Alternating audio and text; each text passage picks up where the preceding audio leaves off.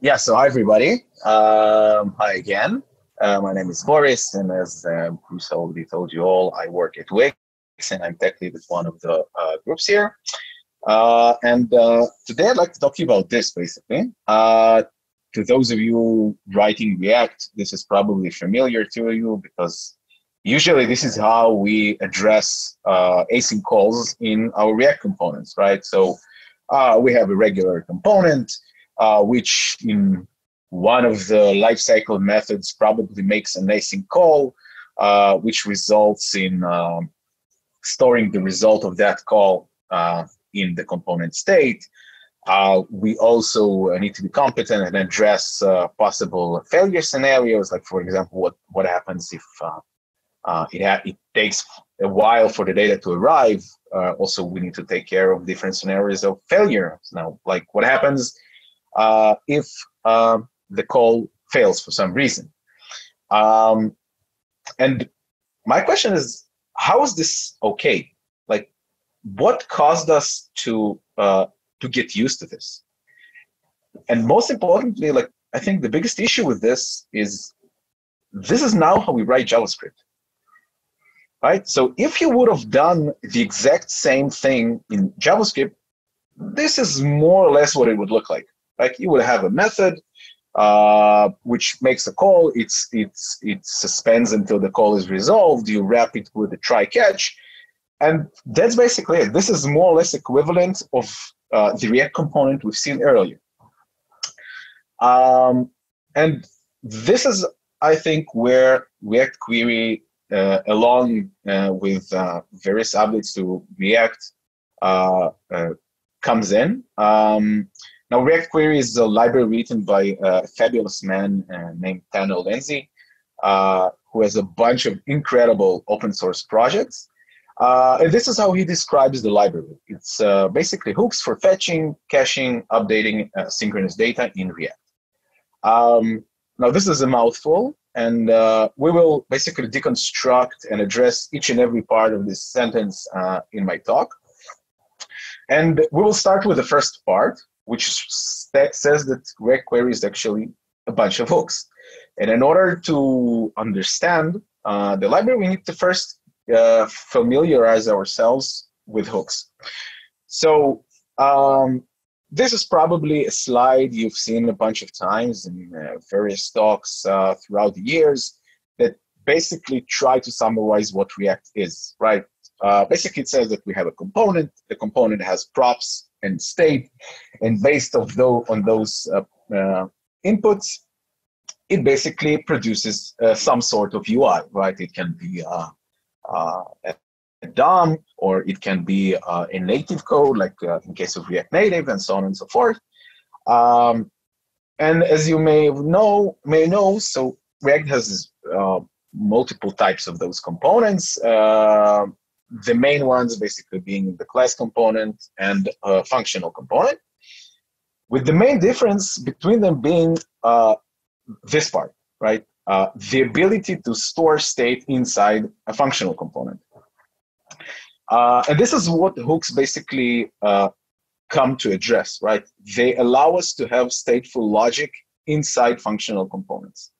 Now, if you will go and read React documentation, which is excellent, and I highly recommend you do so. There are over a dozen built-in hooks, but we will familiarize ourselves with just two, the main ones.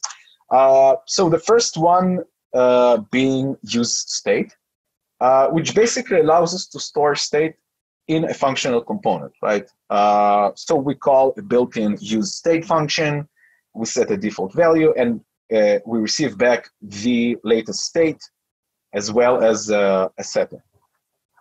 The next one being use effect. Basically, use effect allows us to conditionally run side effects between the renders of our component.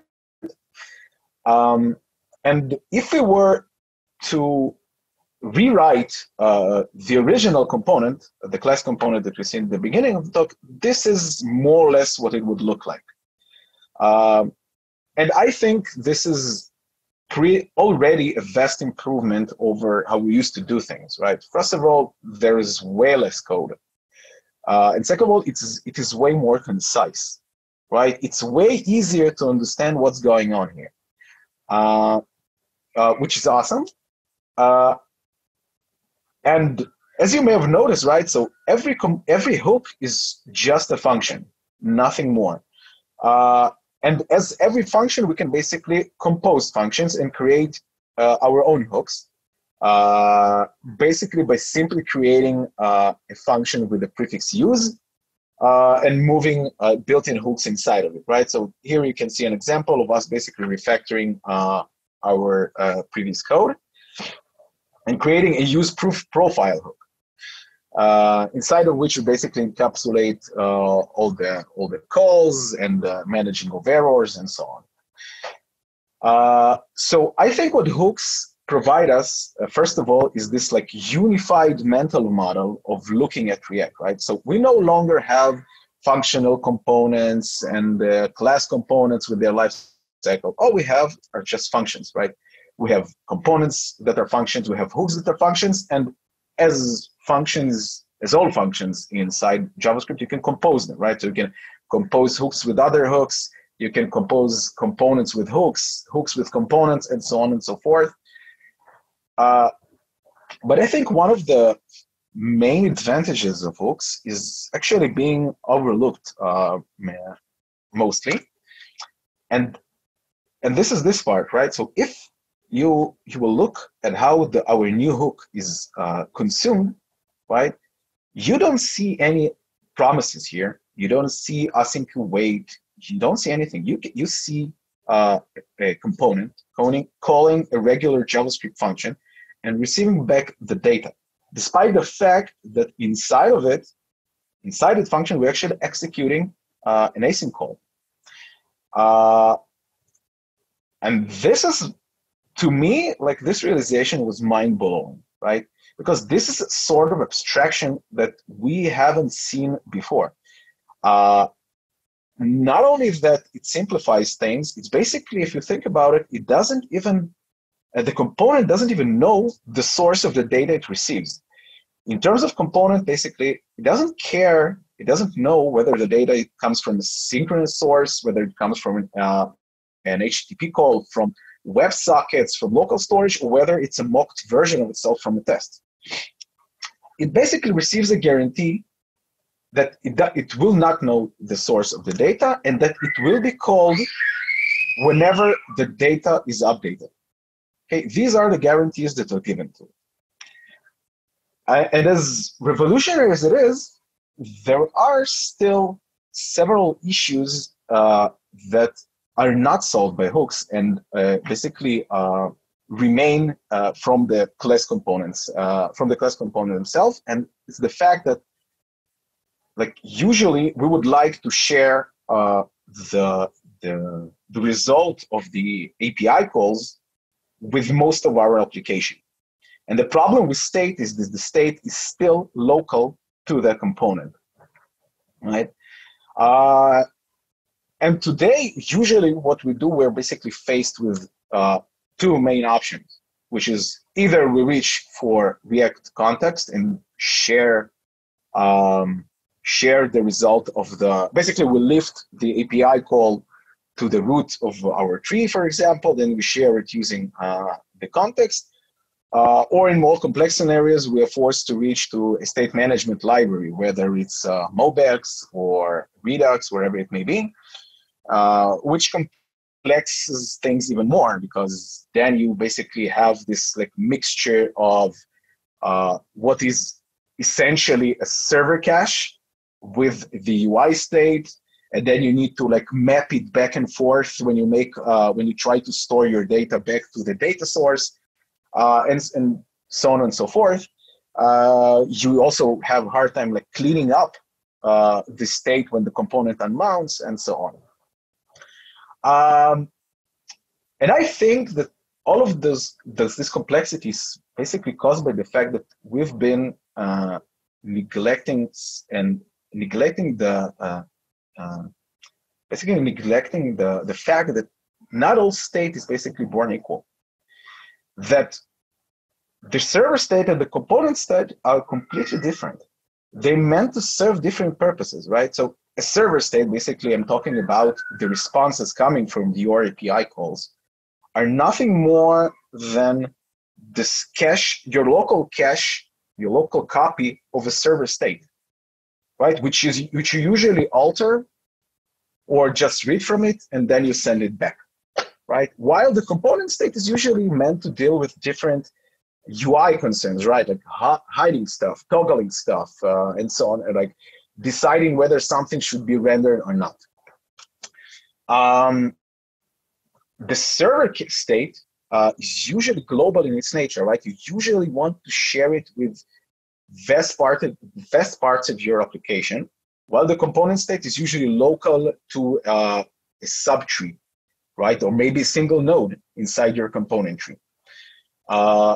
And finally, the server state has like various unique concerns, which are basically have nothing to do with the local state, right? You have stuff like caching, like pagination, like synchronization. I'm not even talking about the fact that it's usually asynchronous. And we usually like shoot ourselves in the foot when we basically try to mix them, right? And this thought has been brewing inside React community for a while now. You can see Dodds with thoughts of his own about this thing. That basically he tries to convince us that we need to separate the two. You can also see examples of that separation inside something like Next.js, where basically they urge you to separate your server, your data needs from the state. And this is where React Query comes in, right? React Query basically adopts this philosophy and helps us implement it in our code. So going back to our original example, right? This is the brand new hook that we have created. And basically what happens inside of it are three things, right? We're making an async call. We're handling the potential failures, and we are also basically storing the result of that call inside our local cache. Now, if we were to refactor this into React Query, this is what it would look like, right? We would use a built-in useQuery hook provided by the library. We would give it some sort of name. We can choose whatever name we want. It's basically a string. And then we provide a function which is meant basically to resolve this query, right? And again, this is a regular JavaScript function which returns a promise. And again, it can be whichever data source you choose, right? It can be an API call, a local storage call, whatever. Right? Now, the return values of this hook just give us a glimpse into the amount of concerns that are basically being taken care by this library, right? First of all, as you can see, all of the query states and stages are basically being managed by the library, right? We no longer need to manage the is error, is success, or is loading flags. Everything is being managed for us. We can easily get an access to the error in case it occurs. We get the amounts of failures. We get a retry policy and so on and so forth. Which is already basically cuts out a lot of boilerplate that we used to implement ourselves. In addition to all of that, it also allows us to easily not just perform queries, but also mutations, and we will see example of that later on. It allows us to very easily implement optimistic updates, which is occasionally great practice in order to improve user experience. Now, I don't know if you've ever tried to implement it by yourself, but it's usually really big headache. And again, this is all of it being handled by this beautiful library. One of the most powerful features is called the duping, right? So those of you using Apollo or GraphQL have been able to use this for quite some time. For those that were less lucky, like myself, this is brand new, and we will see examples of that as well. It very easily allows us to implement pagination and infinity scrolls using asynchronous data sources. It allows us to create dependencies between various queries and mutations. We will see an example of that. And finally, it gives us a very, very powerful caching mechanism that we can use on the client. So first example I would like to show you is the query and mutation dependencies. So in this example, we will use a second hook provided to us by the library, is use mutation, which essentially does just that. It allows us to execute mutations on our server.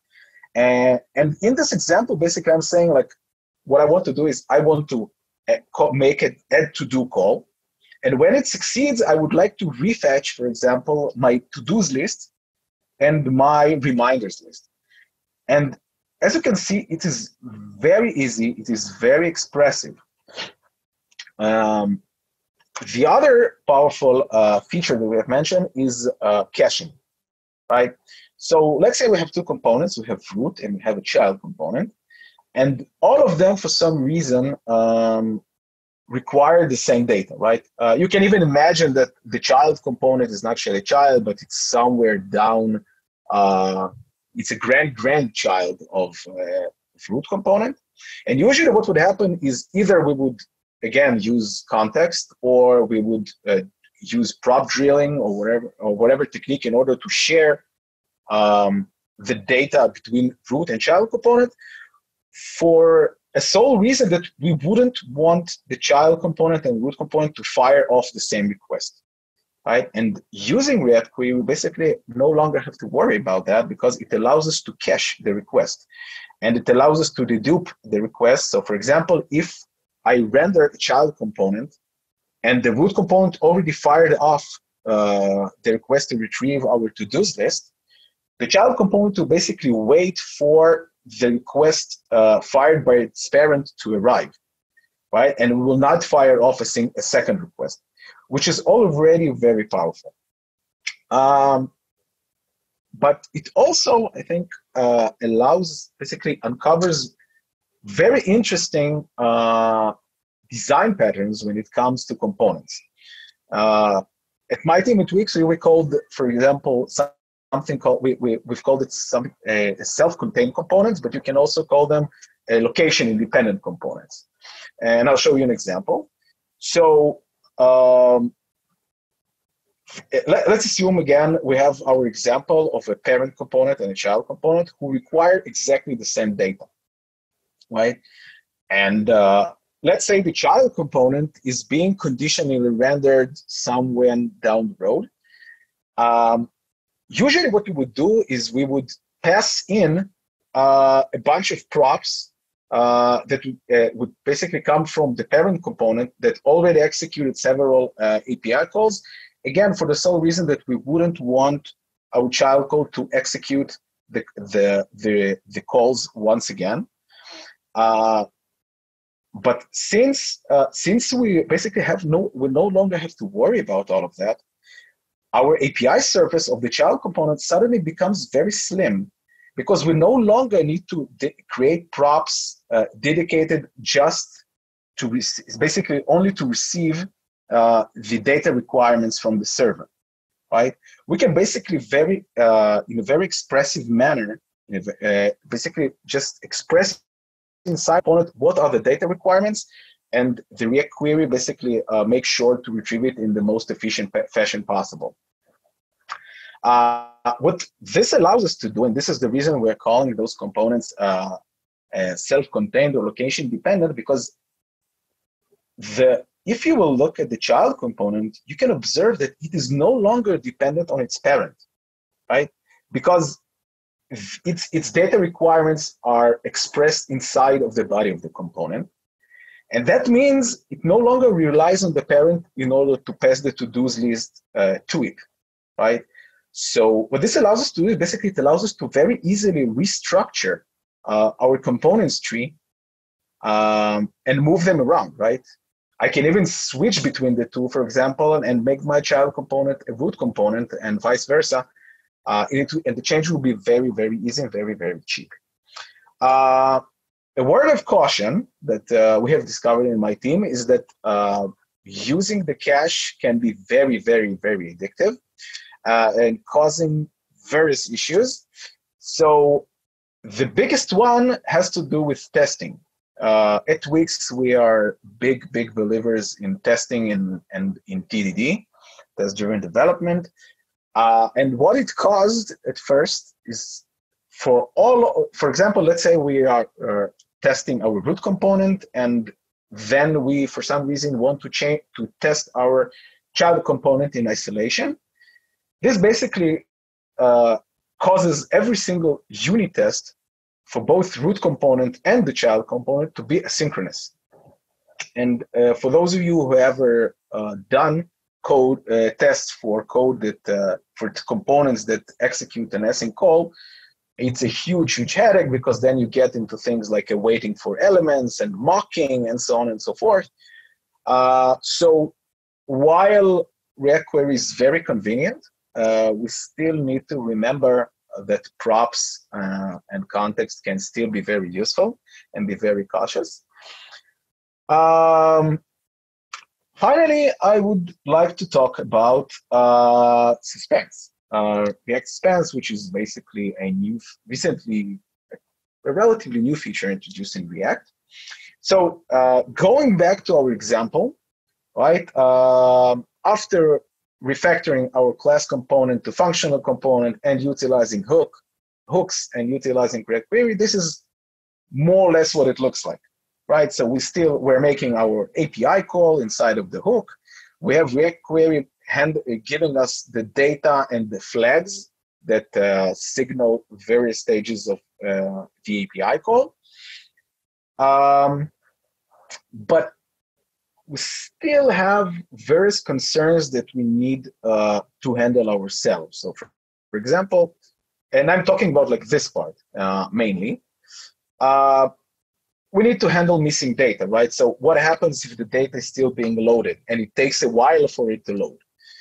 We still need to add error handling. All of it is actually a boilerplate, which we copy over and over and over again into various components. But I think the biggest issue with that approach is if this makes the components way less reusable. Why? Because let's say I have a parent component that uses our profile page component, and it would like to customize what happens when the component is not ready to render. Or, for example, it would like to get notified in case there is an internal error inside of our component. Until now, what we would usually do is we started passing various props and use render props in order to pass loaders and create like an on error callback. But like as we've already mentioned, this is not how we write JavaScript, right? In plain old JavaScript, this is like handling things like that is super easy, right? Again, we're just waiting on our inner function. We wrap it with try catch. We suspend the execution of the outer function, and that's it, right?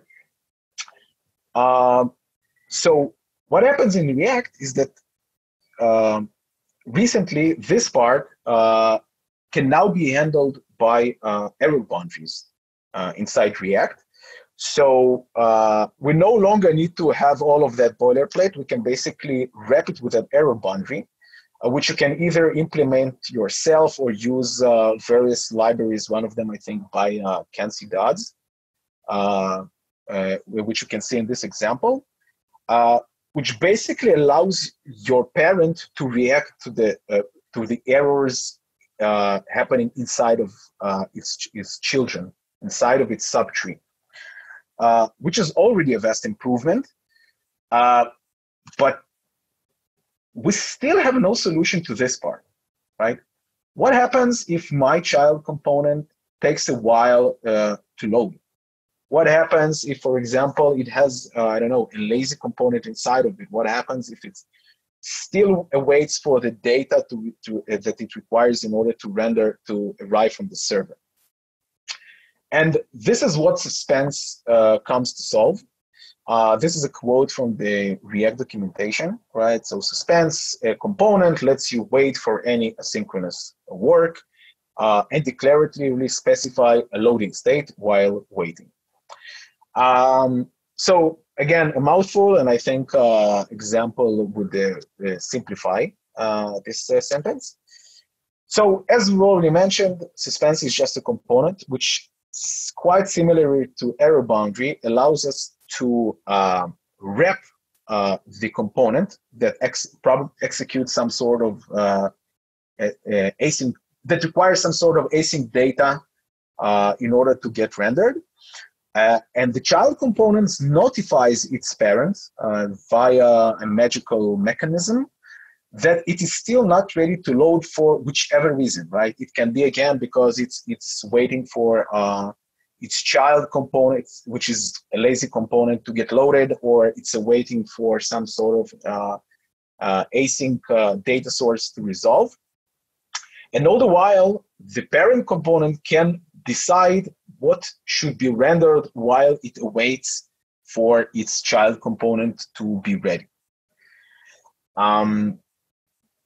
So basically what we see here is that a profile details component tries to render. It tries reading user details, in our case, a user's profile. It notifies React that it is still not ready. It's missing crucial parts of data in order to get rendered. It notifies the parent, and the parent renders a fallback while it's awaiting. It's waiting, right? It can be a loader, it can be whatever you choose. Once the data arrives, the React basically resumes the rendering of the child of the subtree, wrapped in Suspense. Another example is basically basically shows the fact that Suspense is just a React component, nothing more, which means that we can use it as much as we like inside our component tree, which allows for several very, very interesting patterns that were not possible beforehand. So let's say a profile timeline component Suspense, because it waits for a timeline data to arrive. So what will happen is that, just like try catch, it will fall back to the nearest Suspense component, and in our case, basically render a loading posts, basically render loading posts instead of our component until the data arrives and the profile timeline component is rendered. But what happens if the profile details components actually Suspense? And this is where things actually get very interesting, because what would happen is that the whole subtree of the upmost Suspense component will be suspended. It will basically be removed from the DOM, and instead we will see a loading profile component, a loading profile text, which is very, very interesting. The problem with all of that is that, as you can remember, right, we need to somehow notify React that our component is not ready to render. And this is where things get hard, because implementing this notification part currently is very, very hard. You see an asterisk here because React team is working on something that should simplify it vastly, but currently it needs to be handwritten, and it's quite non-trivial. You basically need to throw a promise-like object instead of an error. Long story short, it's a really, really big headache. Luckily for us, React Query does support suspense out of the box. You can just need to enable it via a very simple configuration, which is great. Now, we've adopted React Query at Wix, and we've never looked back because I think it has been very transformative to our experience and most importantly, our mindset as developers.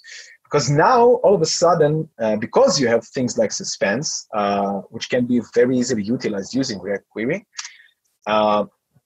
it basically promotes you to think of resilience, right?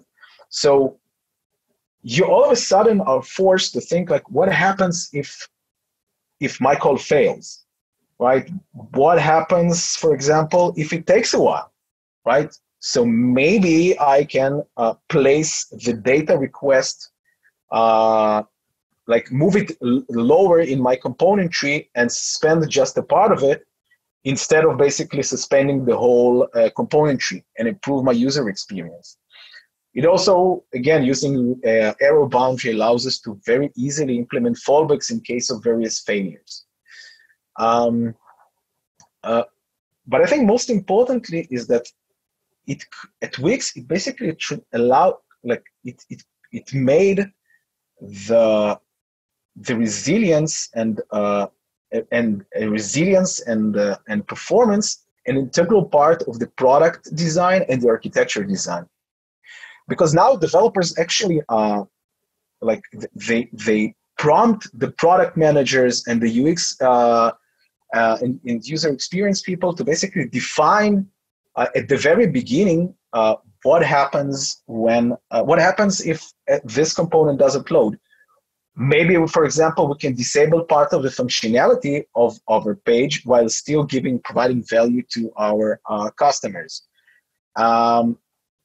And like step by step, it actually became like a part. Like it changed the thought process of both the designers and the product managers. So let's summarize. Hooks are a paradigm shift. I think most people, once they get introduced to hooks, at first, their first thought is that, well, this is just an alternative API to what we used to have. But I think, like, it is, while it is true, I think it allows so many amazing patterns, and it basically provides a very interesting changes to our mental model that can be easily overlooked, and I think we should all really look into them. React Query basically utilize those patterns that I've mentioned that hooks allow us in order to simplify the code, anything that has to do with fetching asynchronous data or mutating it. It promotes the separation between the server state and the UI state, while addressing all the unique concerns that actually server cache actually has. I think it also promotes this a pattern of collocating data requirements with the components themselves. Right? So instead of making the API call somewhere in the parent and then providing via props or any other mechanism to our children, we can now very expressively collocate the data requirements in the component, right? And also basically slim down the API surface of those components. And finally, combined with suspense and error boundaries, I think overall it just causes us to write a way better code, right? Both in terms of resiliency and in terms of performance, which basically provides a better user experience for our users. That's it. Thank you all. Had a lot of fun.